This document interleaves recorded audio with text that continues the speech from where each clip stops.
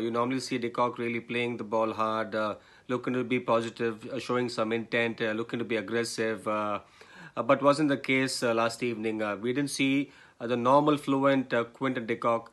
There was something at the surface for sure. I mean, it wasn't a 180 surface or a 190 surface. But what I think that probably Mumbai could have done is that when they realized that Quinton de Kock was batting at one end, taking the game along, probably they could have stepped it up a little bit on the other end. Guys like Surya Kumar Yadav, even sending in even Lewis at that point in time, I thought was a mistake.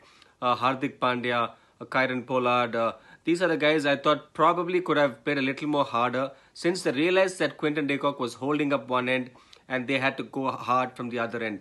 That probably was something that I would have looked at doing. But yes, Quinton de Kock was not his fluent self, but I get a feeling a lot of it had to do with the surface.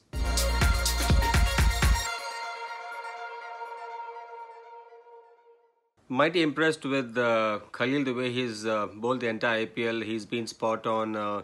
Just get a feeling that if he had probably played the first few games, he might be on the flight to the World Cup. Bowled beautifully, and if you actually go back and see the 15 that I had picked for the World Cup, Khalil was one of my choices, a left arm seamer, decent bowler, gives you variety with left arm over, left arm round.